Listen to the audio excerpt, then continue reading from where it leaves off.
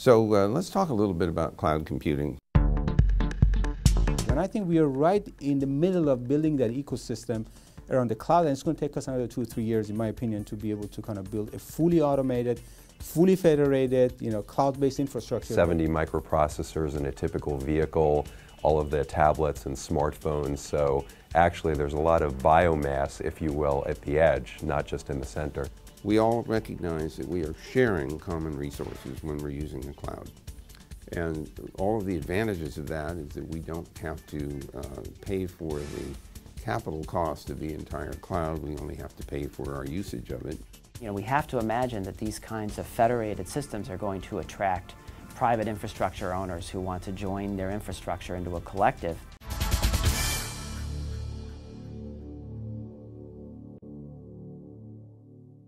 I look at it holistically as a system engineer, not just as a developer. And I think the way we're looking at it in this industry is a developer mentality. And I'm really trying to push everybody in the industry to think about this as a system engineer. System engineer is like, how do you build a space shuttle to take you from here, let's say, to an orbit, or take you from here to the moon? That's a complex problem, but it's also a system engineering problem.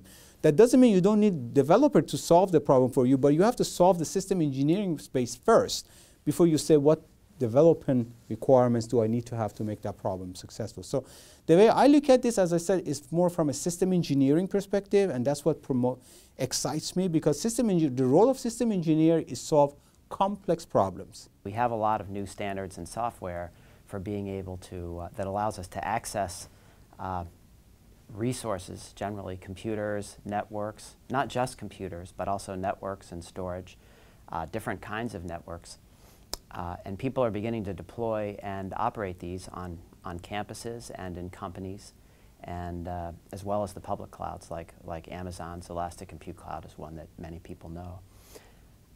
But there are actually lots of other different kinds of examples, including national fabric networks like Internet 2 and the National Lambda Rail and the Department of Energy's ESNet, as well as new ways of programming networks like software-defined networks and OpenFlow.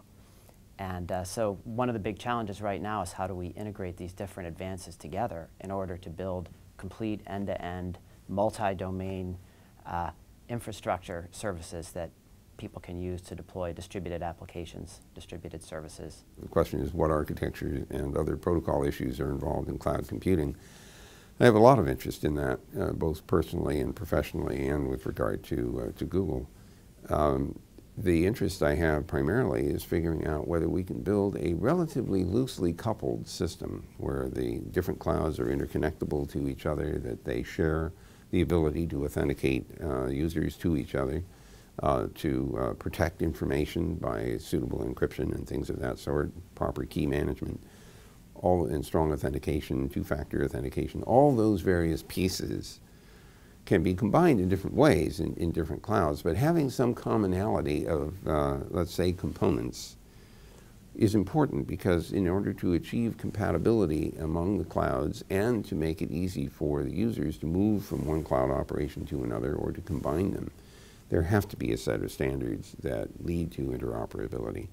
So here I think we still have a lot of work to complete before we can point at a body of practices and say this will allow most clouds to interwork with each other. There's also worried about what I call the legacy-based application. An application could be 30, 40 years old, maybe running on a old IBM mainframe. Well, how do you move that application? Do we have to rewrite the code into the cloud itself, or do you have to have some sort of an adapter? So these are the challenges that exist in the enterprise. And when you get into the enterprise market, because you're going to end up with having customers that are worldwide, like a multinational carrier, outside of just the United States alone, you're going to have to end up solving one major problem in the cloud, and that is how do you solve a hybrid environment in which I have a private cloud as part of my customer base, because I support consumers. I also have a private cloud as part of my enterprise customers. The reason that I think hybrids will be so prevalent is for legacy systems, there's no point in going through the immense migration costs required simply to say, oh look, we moved it to a cloud-centric architecture. So they're going to continue to exist for decades, not just months. and they will interoperate with both private cloud solutions and public cloud solutions that inherently support cloud-centric types of applications. So we have varying degrees of customization possible in the cloud environments. There are other companies that make clouds that are specific, for example, to an enterprise, and IBM would fall into that category where somebody can say, I need a cloud, I need it to be inside my enterprise, and it needs this kind of functionality. IBM would go and design and build such a thing. This still leaves open this question of how clouds will interact with each other or whether they do at all. And I think that's still open territory. So I have two separate clouds. These clouds got to be connected because any service I provide has to go between the two clouds. And it reminds me that, technically back in, I would say, the early 2000s, we were dealing with the different autonomous systems. Every autonomous system was a piece of IP network that are distributed across the globe. And we said, look, how do you transmit traffic between one autonomous system to another autonomous system? And nobody could figure out exactly how the routing would work unless, we came up as an industry with a solution that says, look, if you build a federated autonomous system and build the policy management around the routing, or let's say BGP or, eBGP or IBGP, you'll be able to solve the problem. And we did solve that problem.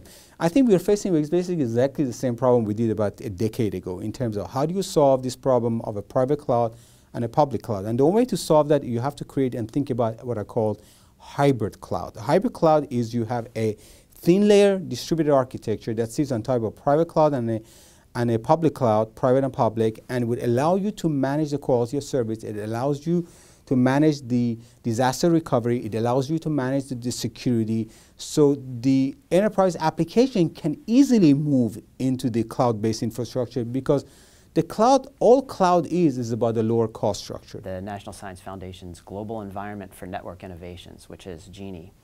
And so GENI is a multi-domain infrastructure. That means there are different parts of it that are owned and operated by different organizations. And for the most part, people who use it are using it for free, right? So it's not a commercial service like Amazon's EC2.